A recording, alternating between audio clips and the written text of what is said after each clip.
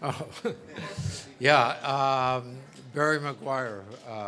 Was doing an Eva Destruction album with Barry McGuire, and he said he had some friends he would like me to hear to audition, and Michelle, John, Cass, and Denny came down and sang 5 songs on a break, and 2 of the songs were California Dreamin' and Monday Monday.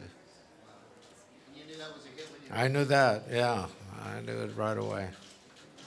Mr. Adler, you worked with so many legends and wrote so many artists. Who do you wish you worked with that you have not gotten to work with, or who has passed and you won't ever get to work with? Who and what?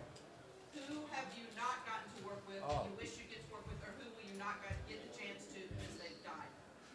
Oh, there's so many. I work with James Taylor because of Carole King, and I respect him as an artist. I like Vampire Weekend, actually. And my 13-year-old, who is an aspiring DJ, has turned me on to Avicii, who I think is a talented producer, actually. A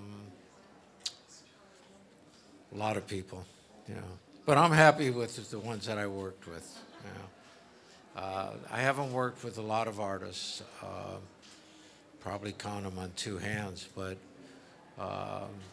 I never really went looking for talent, but I kept my eyes and ears open all the time, and talent seemed to come to me, so I had a real good time.